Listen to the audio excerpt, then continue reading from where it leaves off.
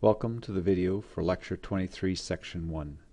This video introduces second-order systems and the equations used to describe them. We will use an accelerometer to give a physical meaning to the second-order equations and their responses.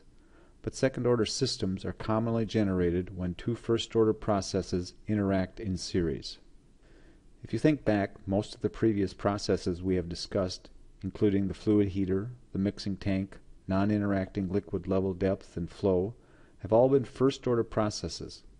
Many real-world processes are higher-order processes. This video introduces second-order processes using a continuously recording accelerometer.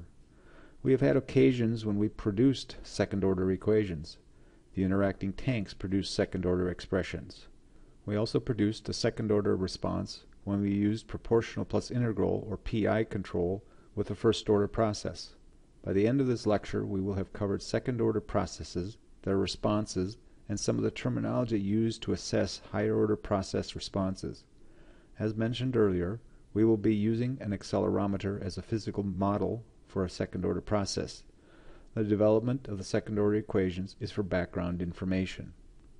This slide shows a simple sketch of a continuously indicating accelerometer without damping. The accelerometer has a mass attached to a spring.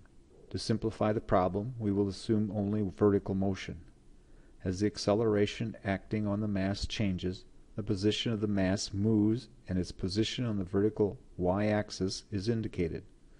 We have two equations for force.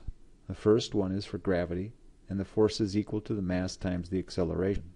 The second force equation is for the spring, and the force equals the spring constant k times the position y. If we equate the two equations and solve for a, we get a equals k times y over m. This equation is idealized and does not have any damping.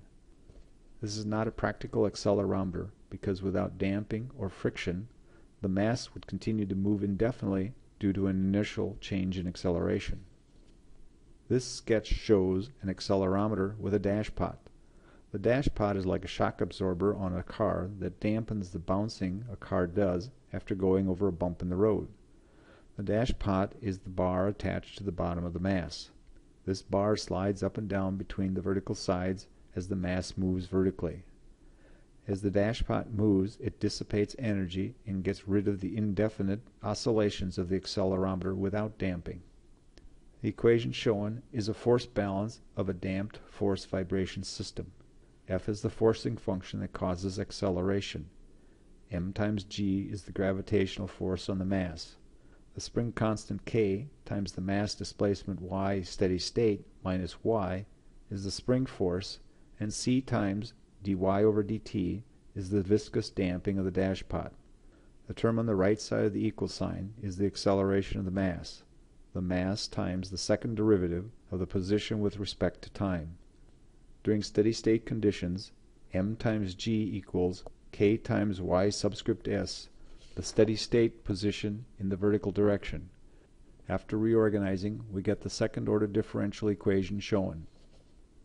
We can rewrite the second-order differential equation in a general form using two new terms, tau and delta, when we divide both sides of the differential equation by k and define the terms as shown at the bottom of the slide. Tau squared is the accelerometer mass m divided by the spring constant k. The term 2 times delta times tau is equal to c over k is used to define the delta term. After substituting in for tau, we can find that delta equals the square root of c squared over 4 times m times k.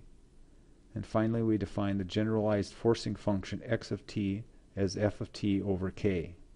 These equations give a physical meaning to the terms tau and delta for our revised general second-order equation. This physical meaning is only relevant to accelerometers.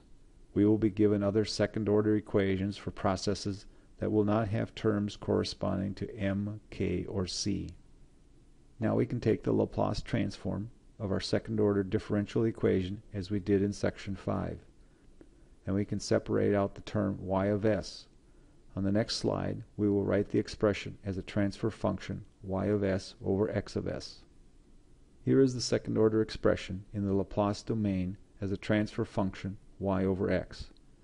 If the equation is describing an accelerometer, the terms tau and delta have their relations to m, k, and c as given. From now on, we will not be relating tau and delta to other coefficients. We use the accelerometer to give the equation some physical meaning. We will be working with other second-order equations where tau and delta are related to other physical conditions. One big thing to note in the second-order transfer function is that the last coefficient of the denominator must be a 1. That last denominator term cannot be any other constant. It must be a 1 for the following analysis to be applicable. So if you have a problem where the last term is not a 1, let's say it is a 9, you need to divide the numerator and denominator by 1 over 9. So let's assume that we have a second-order process given by 1 over tau squared times s squared plus 2 times delta times tau times s plus 1. And let's assume that the input function x of s is given by 1 over s. That input function corresponds to a unit step change, which is given by equation 5 in the Laplace transform table in section 5 of the course packet. We can find the roots of the expression using the quadratic equation. The method is mentioned in section 6 of the course packet. You won't need to use this method. This is the classic way to develop these equations because we will look at the quadratic terms to understand the relations between delta and the different responses. So at the bottom of the slide is the Laplace domain expression for y given by a second-order transfer function and a unit step change input.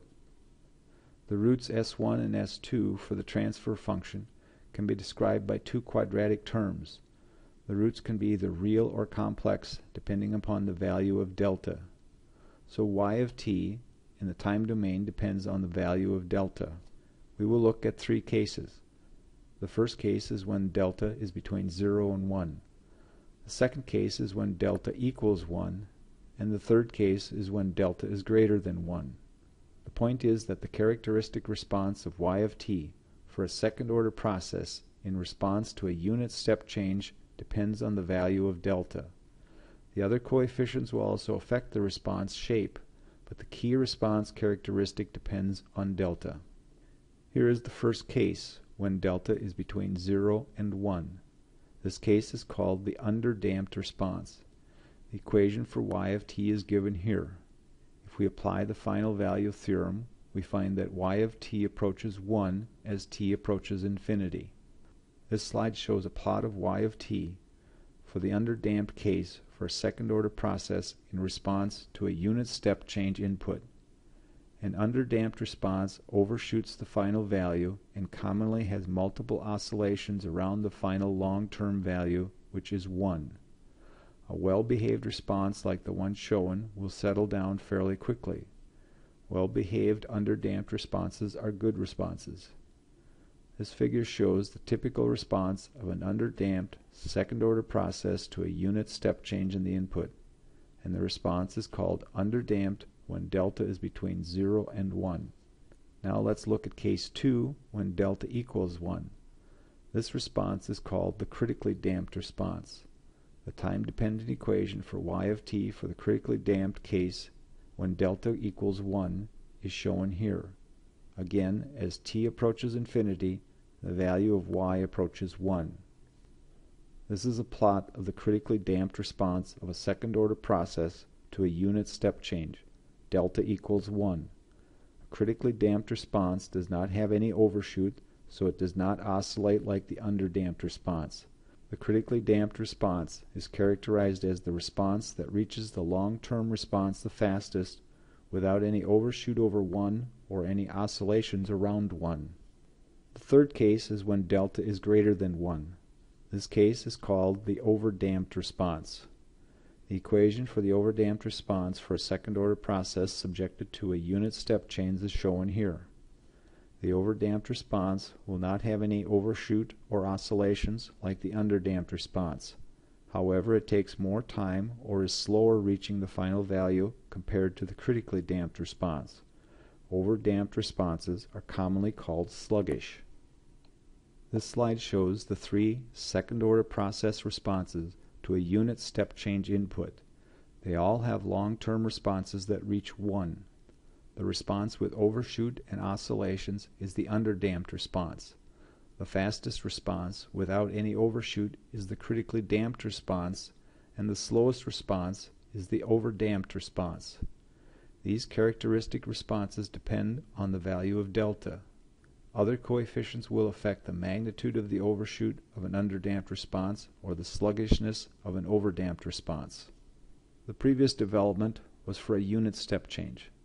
If the step change is some constant value a, the results will be the previous equations multiplied by the step change constant a. This is an application of equation 3 in the Laplace transformation table. The graphs will look the same as long as the deltas are the same. The long-term value, however, will be a. So if you have a second-order process and it is subjected to a unit step change input, you will get the equation shown. There are 3 general responses and they depend on the value of delta. If delta is between 0 and 1, the response is underdamped. If delta equals 1, the response is critically damped, and if delta is greater than 1, the response is overdamped. We will normally use MATLAB to solve second-order and higher-order problems. To use MATLAB, we will multiply out the numerator and denominator to produce 2 polynomials so that we can use the MATLAB residue command to find the coefficients and roots to write the partial fraction expansion. Here is the second-order equation subjected to a unit step change where the denominator has been multiplied out to form the polynomial shown. We now have tau squared times s cubed plus 2 times delta times tau times s squared plus s plus 0. I include the 0 so that I don't forget to include it in the residue command. Here is also the MATLAB residue command to find the coefficients and polynomials for the partial fraction expansion. One thing to note is that for us to be able to talk about a second-order process being underdamped, critically damped, or overdamped based on delta, the coefficient associated with the s term must be a 1. It is no longer the last term because we have multiplied through by the step change 1 over s.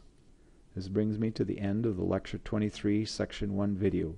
Write down any questions you have and bring them up in class.